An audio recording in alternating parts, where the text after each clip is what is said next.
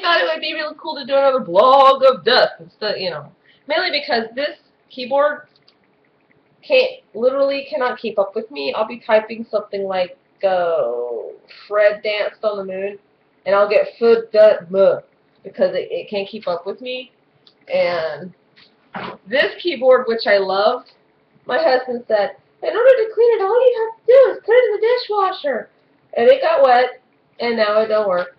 So I'm kind of up the keyboard bad creek right now. But anyway, thought I'd give you guys an update.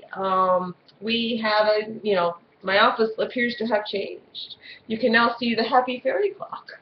Woo! This is because I have moved. I might have mentioned it, I don't know. I moved to a new residence. I'm back up on the line. Heavenly Bride and Ten Confessions will be resuming soon in their production. The sooner the better. And I like it here. I like it here a lot. The people, it's like a really tiny town. It's really, really tiny.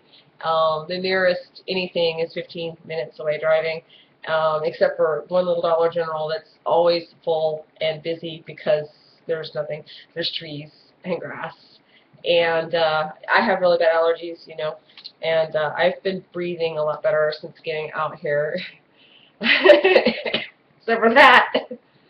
Because as per moving tradition, when I got here, I decided to calm down really, really sick. Woo! And I'm still getting over that. But overall, I can feel the difference in the house. It's just great. It's bigger, and the office is bigger, so I'm going to be able to be a lot more productive. Although one of my printers died in transit, so. And the other printer decided to die on me today in a most gorgeous explosion of sparks. It literally went up to the ceiling and left a burn mark on the wall because the cord was bad. So everybody check power cords on your printers. Yeah, that was interesting. It still works though. I thought I was down for the count. That was scary. And let me think what else. I've out here where all the horses are. I'm like, oh, I got to return to one of my hobbies because I'm trying to make it where I have a me day ever so often to do what I want. And my hobbies are model horses and zines. And so I will be doing a model horse hobby doll zine ever so often. Not often. If anybody wants to contribute, you know how to find me. But yay! So things are moving forward. Yeah. I think that's it on these. I have a Q&A scheduled on Goodreads on the 18th at 2 o'clock Central. That would be 1,400 hours for you military folks. And so if you want to attend, there's a link to it on the Heavenly Bride website. Just hunt me up.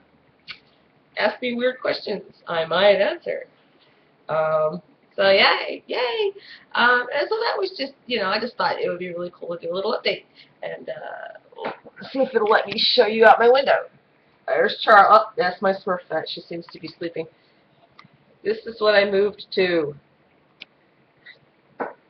Oh my God, the fresh air.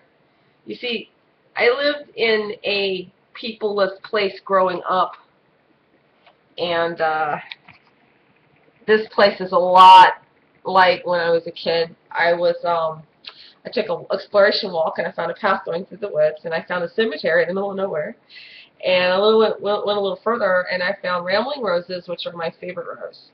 And a pool full of baby crawdaddies. Yes, I did say crawdaddies, not crayfish. They are crawdaddies. And they were so cute. They were about that big. They were so adorable. And they were just everywhere. Yeah, it was pretty awesome. So, when we first moved here, because my husband's still stationed at Fort Polk, it was like a wave of homesickness because the place that I grew up in that looks like this doesn't exist anymore. They raised it and made it into cow pastures and strip mall. And yeah, things are really dirty and filthy there now. With oh yeah, sure, there's housing complexes that have required clean yards, but it's still filthy and dirty because everything that made it clean is gone. And so moving here was like stepping back in time. When we first moved here, I was really, really homesick. I was homesick. And now it's like, yay. Of course, I do look forward to the day that I get to return to my house in Illinois. And let me think. Oh, because of the husband's weight requirements and my always failing attempts to watch what we eat and do menus and lose weight. He has taken over the diet. Now, he was already cooking a lot, but he has taken over the diet so that when we go out to eat, he even goes, okay, that's good for you, that's fattening. And it's been working. I lost a little bit. And then the move, of course, you have to eat a lot because there's no way to cook. We don't have a stove here. We don't have a refrigerator. We can't afford one. We have to somehow get a lawnmower within the next 2 weeks. It's going to be fun because it's a long story involving the Army making promises, and so therefore we got this house thinking it was going to be good, and then the Army reneging on those promises at literally the last second in such a way that we are hurting. But that's the Army, and, you know, if I had any faith in bureaucracy before I married into the Army, I don't have any faith in it now. But yeah, so you know, I hope to have 10 Confessions Chapter 2 finished very soon. Because a lot of it actually is already drawn. I just have to freshen the art because it was drawn by hand on paper, and I'm using Manga Studio for 10 Confessions, as you know, and because I like that look better. And so it's just a matter, I mean, for Chapter 2, it's a matter of tracing. Now, when I get to Chapter 3, I'll be doing all new art again, and things might slow down a bit, but I'll cross that bridge when I come to it. So I'm hoping to put Chapter 2 out really soon. Of course, you know, in my world, soon could be a year, but I'm aiming for a lot sooner than that. And Heavenly Bride, as you'll notice, we're in a very chancy time, and I don't know if I'm going to be able to get the next page out on Friday on schedule, but yeah, it's a scene that I have, well, I mean, I'm always saying, I agonized over this scene, I agonized over that scene, I don't know how to portray it, but this one, because of the event that is happening, I knew it was delicate material, and so it was the one scene that I have worried about the most through this creation, and now that we're here, and it's panning out pretty well, and my subconscious has said, no, we must not show these horrible things, we will do a metaphor, and I'm kind of happy about that. Thank you, subconscious, you're my hero. So, yeah, so a lot of things are going on, but they're good things for the most part. I mean, the mascot decided to move away. We won't discuss that. Just let's just say she left her mother in tears, and it took her mother 4 days to get her head in the art place that is required for creating.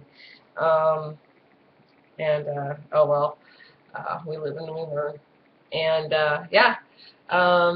So I don't know. I could say that I am looking for a new mascot, but I think I'm going to let my cat be the new mascot. So this is an announcement that my cat, Spook, subject of the random voting incentive, is now the Apocalypse mascot. She is the cat of the apocalypse, and she will doom you with her fur, because it is rather pathetic that I am not allergic to the black cat, Raw, the one that stares, if you know, so you'll feed him, but Spook gets in my chest, and I'm having asthma attacks, and I don't even have asthma.